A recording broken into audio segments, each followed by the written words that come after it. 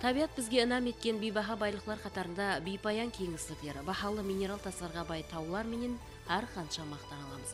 Ұшы қиыры көзге көрінбес Қаратау бойлап жол алар екенсіз. Гүзар жолдың екі тарифі байлықлар кәні деген тарифке және бір мәрте сеніміңіз артады. Әсіресе жолаушылардың диққатын тартып ұзақтан көзге тасланып тұрған ірі құрылыс карханасы есептелінген цемент заводының құрылысының басыланғанына көп уақыт болмады.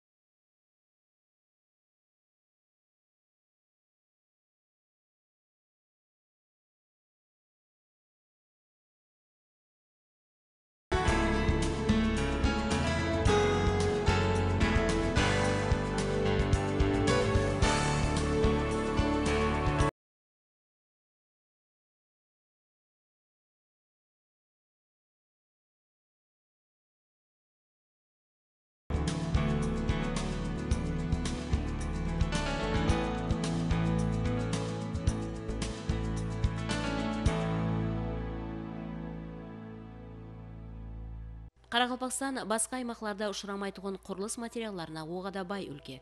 Дала шпаты шикізаты, волластанит, талькам, тальктасы, вермукулит рудасы, родонит міне ұсылар қатарында. Әсіресе бізде цемент шикізат өнімі, табиғи бояу хам құрылыс таслары, гипс хам ангидрит, хактасы, керамзит, құм хам басқа да минералдардың бар екерлігі тараудың келешегін белгілеп тұрғандай.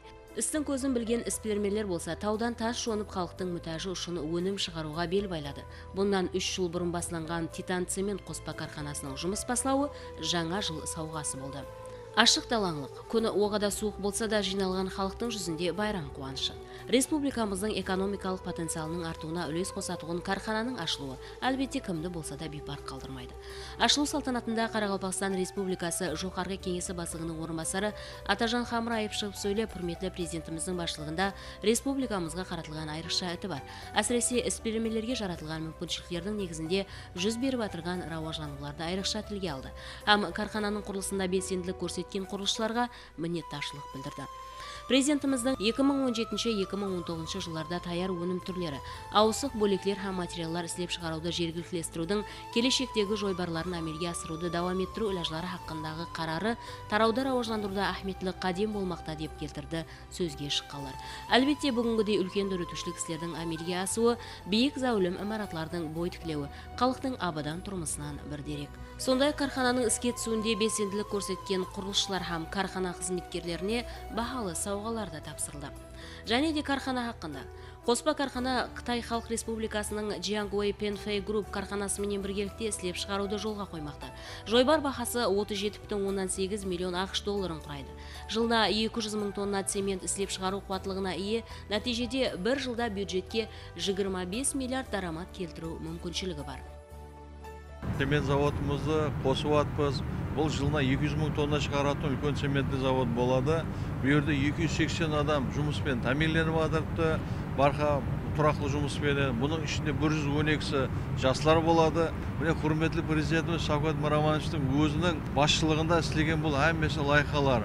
Бұның 16 миллион 800 доллары Өзбекстан Республикасы Милли банк арқылы кредит алғанбыз. 3 миллион доллары қаржы инвестицияның жәліп қылған пұллары болады.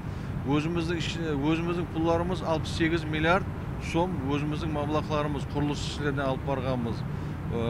Бұда қалесе бұл проектлеріміздің ақыр емес 15-16 ноябрь күндері құрметті президентіміз Қарақалпақстан Республикасына келіп кеткенде Мойнақ тұманында да үлкен лайқаларға қол қойып кетті.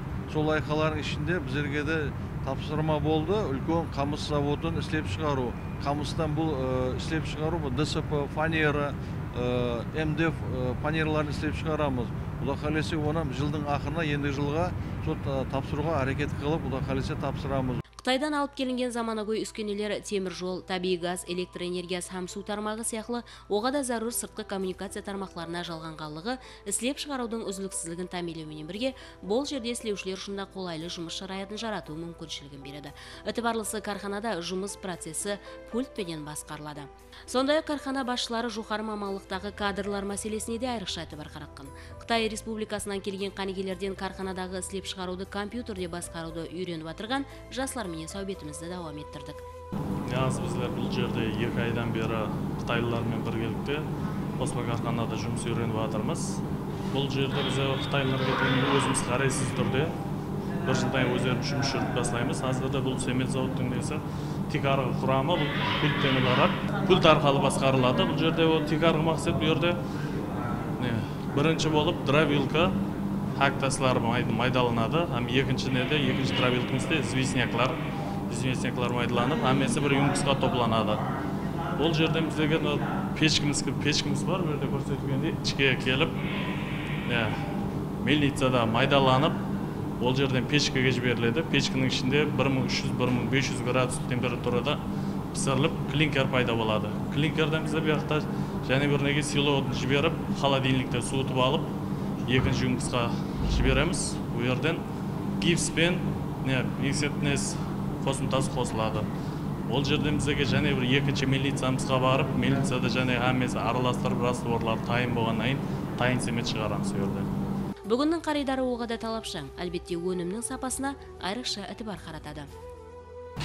Айне осы Қаратаудан алынған шикі өнімлер бұл лабораторияда әр тараплеме тексеруден өткеріледі, һәм сапалы цемент өнімі істеп шығарылады. Бұл лабораторияда тикарынан шикізат өнімлерінің сапасын тексереміз. Цемент өнімінің қаридардың талабына стандартқа толық жауап беретін болуына әтібар қаратамыз.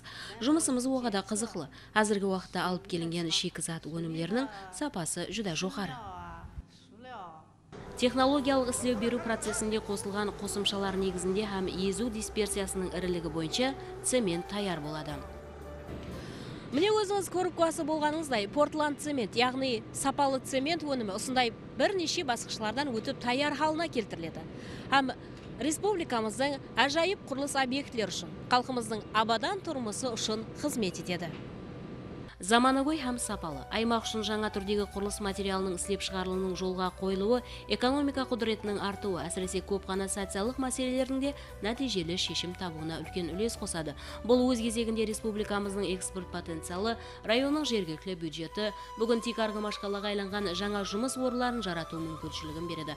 Осы орында бір пікір, бұндан былай республикамыздың құбыла тарапіне қарай жол алар екенсіз, түнгі титан цемент шырақлары жолымызды жақтыртып тұрған сияқты сезіледі.